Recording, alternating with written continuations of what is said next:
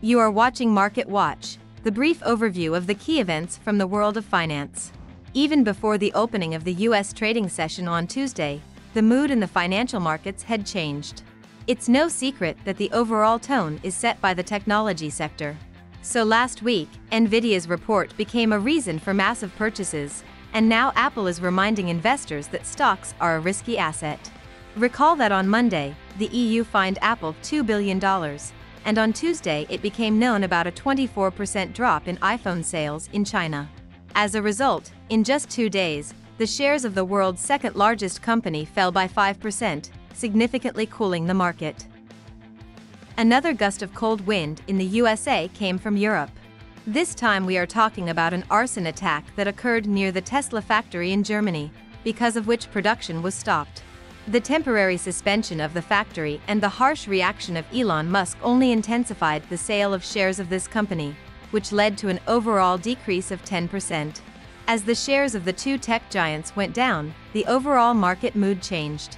If we summarize the current situation, we can note a general decrease in interest and risk.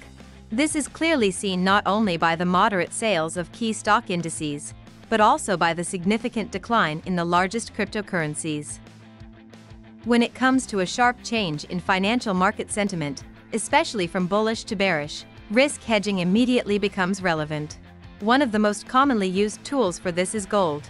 It is for this reason that the collapse in the stock market has served as a really strong growth driver for gold. And although there has been no update to the historical maximum, this scenario should not be ruled out.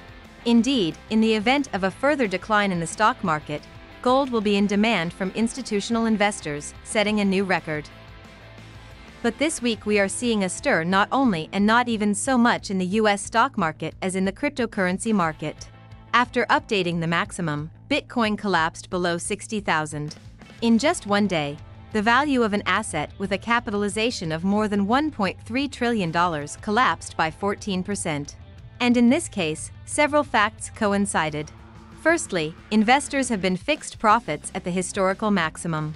Secondly, the sell-off in the US stock market has significantly reduced risk appetite. Thirdly, the market, in anticipation of important statements from the head of the Fed, who will speak in the Senate today, reported on the work done over the past 6 months. Investors do not exclude the risk of harsh rhetoric, which will reduce the likelihood of monetary policy easing. This is another bearish factor for the cryptocurrency market. That's all I have. Follow the news carefully and be prepared for all the surprises of the market.